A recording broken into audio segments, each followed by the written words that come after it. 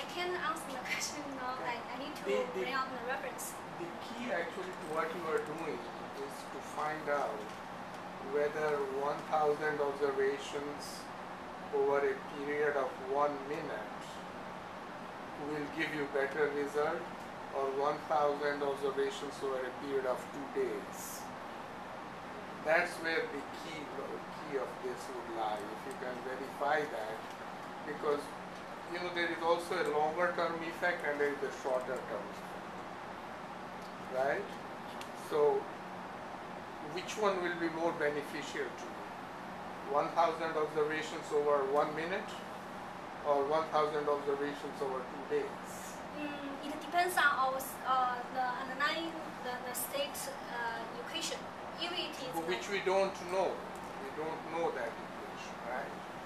So the validity of that equation depends on the observation. Yes. And if you are able to do that, then I think you have a good potential of making a lot of money. Because what is happening nowadays that the actual data, the Wall Street operators have become smarter than this. They know all that. They are now hiring the best mathematicians in the world. Plus they have one more thing, they can distort the picture by launching like 1 billion stock sales in 1 minute. And they can do it. So that distorts the whole picture. And then they gain and they walk off. So there are multiple things going on in there from the point of view of making some real money from the algorithm. But if you can verify that with real data, which one is more beneficial, having a shorter period of observation or a longer period of observation? Yes. Where do you want to make money, from the longer term trend or from the shorter term, which could basically be more Brownian motion? To which one can estimate the Which state one can give you accurate? better estimate? Yes. And even though the amount may be 1/10 of a cent, but multiplied by 1 billion shares and it becomes some money. Yeah, exactly. I think I didn't answer your question.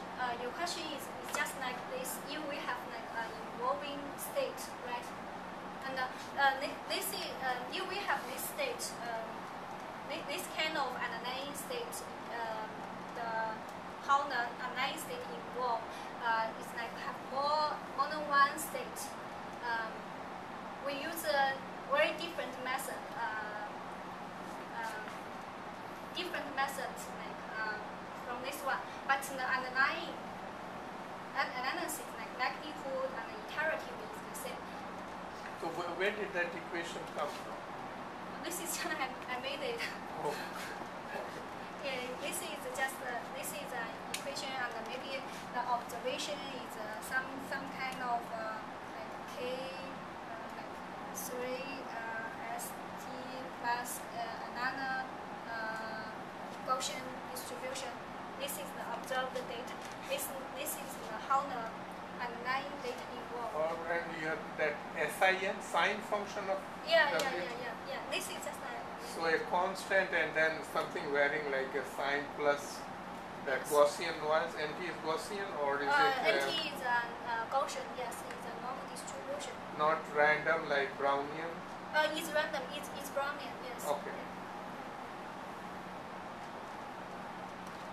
Now we have this kind of underlying state, we use